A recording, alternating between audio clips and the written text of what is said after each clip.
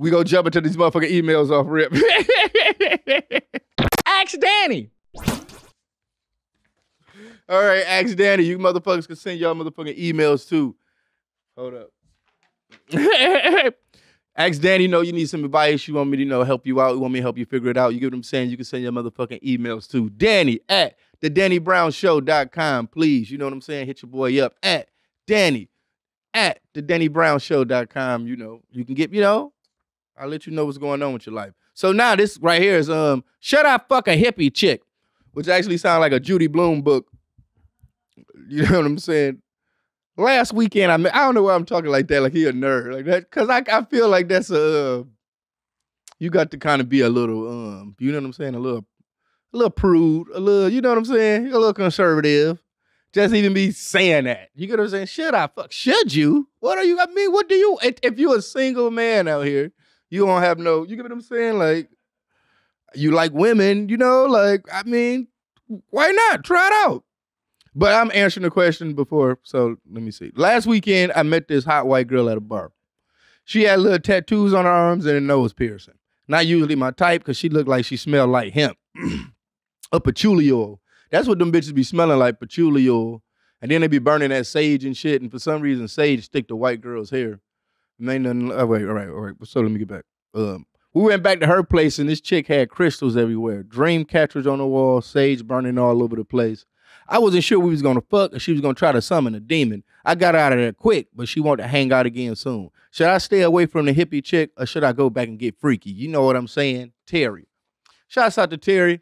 But yeah, man, you should definitely go back and get freaky if you're a single man. And, you got to understand that if it's something that you're not really ready for mentally and maybe physically too, because it could be a big ordeal. You probably shouldn't, because she gonna put some shit on you. Like, that motherfucker it's gonna be out cold. She gonna do some shit to you never had done before. It's gonna be good. You get what I'm saying? I tell them all the time, any bitch wear toe rings, definitely like anal. So, and I'm pretty sure the hippie chick is wearing toe rings. And so, yeah, it's gonna be a great time. So it depends on what you want in your life. You might not be, looking for those kind of things. You might be like, yo, I'm ready to settle down. I want a good girl. I want this and that. Because I don't really know if hippie chicks are good girls because they like free spirits and shit. You get what I'm saying? So she might, she can always meet her soulmate. Every other month, she going to meet a new soulmate. So you got to be prepared for that. You know what I'm saying? So, it's what you looking for in life, But shouts out to you, Terry. Okay, next up we got. Fuck my ex. Why is all these horny, man? What is up with these horny emails, man? God damn, what's going on? So now it's fuck my ex's boss. I was dating my boyfriend for 3 years. Whoa, hold up. What? Oh, I thought this was written by a guy for a minute. Hold up. Okay. Fuck my ex's boss.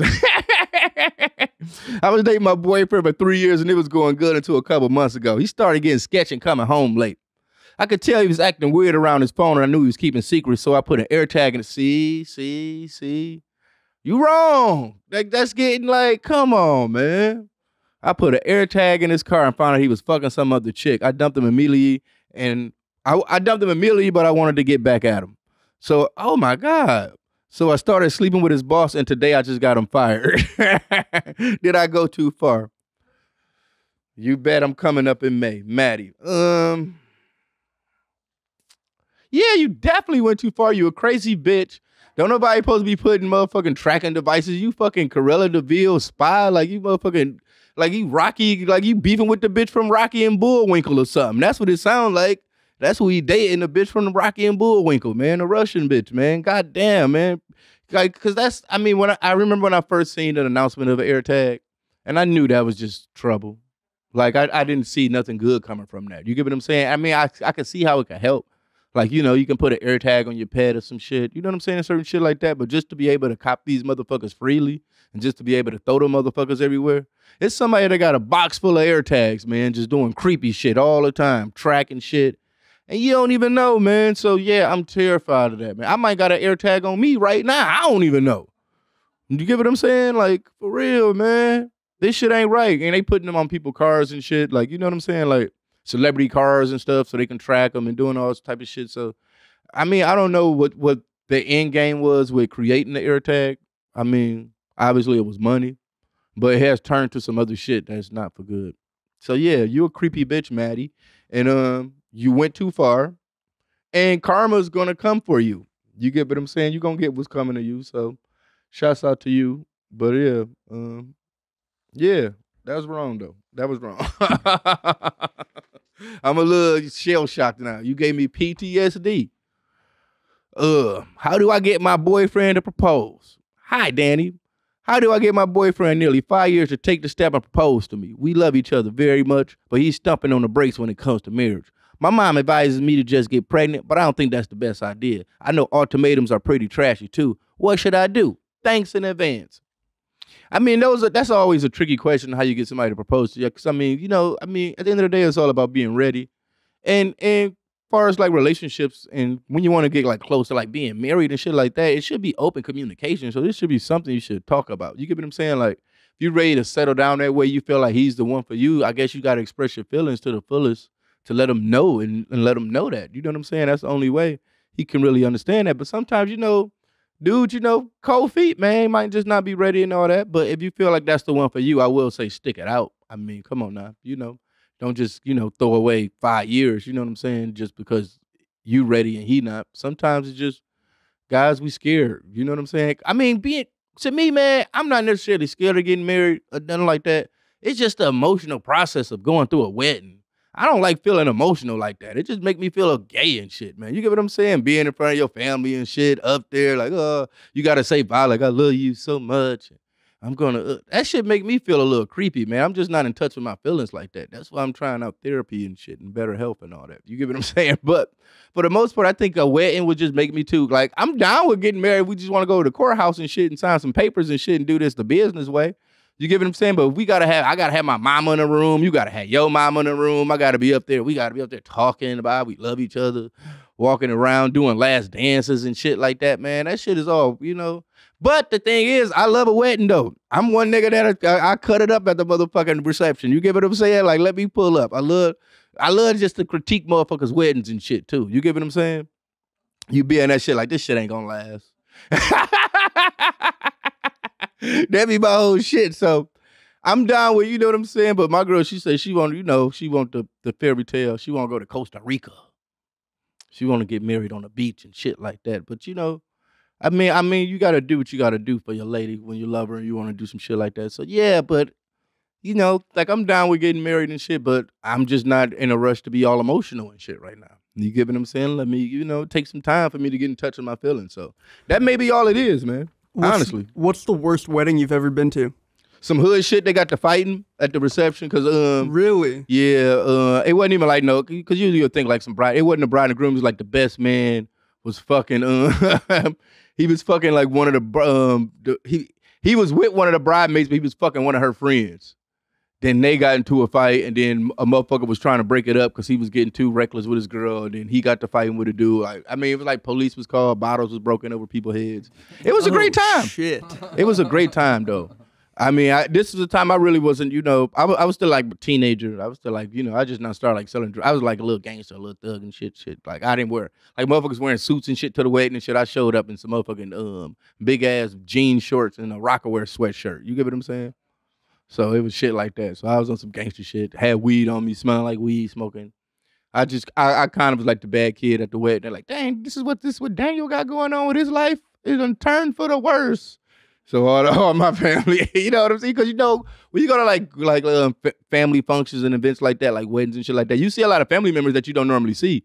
Like a lot of times that you haven't seen in years and shit like that. So I remember showing up at the wedding. They're like, oh shit, Daniel's fucked up. He's a thug. He's not.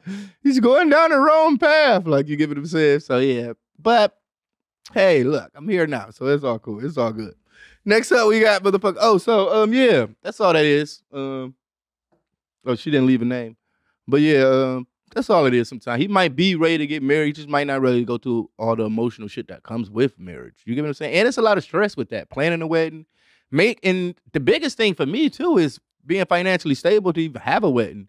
And to be saying I'm gonna marry somebody and be able to take care of them like that. You get what I'm saying? A lot of men want to be able to have their shit in order, have their shit together before they take on such a task. You get what I'm saying? So maybe just don't feel like he got his shit right you know what I'm saying, to take those steps. So I would feel like if you really want to be in this relationship, you love him like that, y'all, don't throw it away that quick because he probably do feel the same way as you. He just don't feel like he's adequate enough at this moment to make something like that happen. You know what I'm saying? So that is that. Next up, God damn it, man. Is it okay to fart during sex? And hey, Danny, I'm in desperate need of advice. My question is it okay to fart while performing an act of marital lovemaking? About a week ago, my wife was sharpening my sword. In the middle of it, I passed gas, very loud, but almost no smell. Tried to play it off, but she was not having it. She promptly stopped and scolded me. Fast forward to last night while making relations. After a few minutes, without warning, my fart mistress let one rip. This one was not too loud, but man, did it stink. I paused for a minute, then thought it only smells. Okay. We continued our love-making session and lived happily ever after. My question is, should I be upset at her for not being understanding of accidental flatulence doing this what? Or try harder to oppose marital love cuddles to let them monsters fart rip. Always keep them high and tight, Taylor. I mean, one thing about that, man, it really seems like you got a stomach problem. Like if you might got irritable bowel syndrome, because sometimes people having, gas health. I mean, like stomach health, gut health. You know what I'm saying? That's the real big deal, man. So you got to really you get some probiotics or something, and it might have a lot to do with your diet. It might be what you're eating, man. I'm pretty sure that's what that is. You get what I'm saying? Because the last thing I'm doing is busting farts while I'm getting a sword sharpened. You get what I'm saying? So it's obviously something's going on. I mean, it's obviously it's a health thing with that. It's not really just I don't know. Maybe you get excited. Sometimes people get nervous and fart or some shit like that. Maybe it's just some shit like that, but. And then you say she busted one and her shit was rocking. You get what I'm saying? So I think it's what y'all eating. Y'all got to check y'all diet, man. Because, I mean, that's what it be, man. You want to eat the Whataburger, getting extra mustard and shit. You get what I'm saying? That's the kind of thing that's going to happen. You get what I'm saying? So, so that's the kind of thing that's going to happen. So, yeah, man, you can't be doing all that, man. That's just, For especially, I mean, just excuse yourself, man. You can step out the room during sex. It ain't no big deal. I done stop and pause for a minute. You get what I'm saying? I done pause during sex like, hold up, I need to smoke a cigarette. This shit getting too crazy right now. And come back fully charged. You get what I'm saying?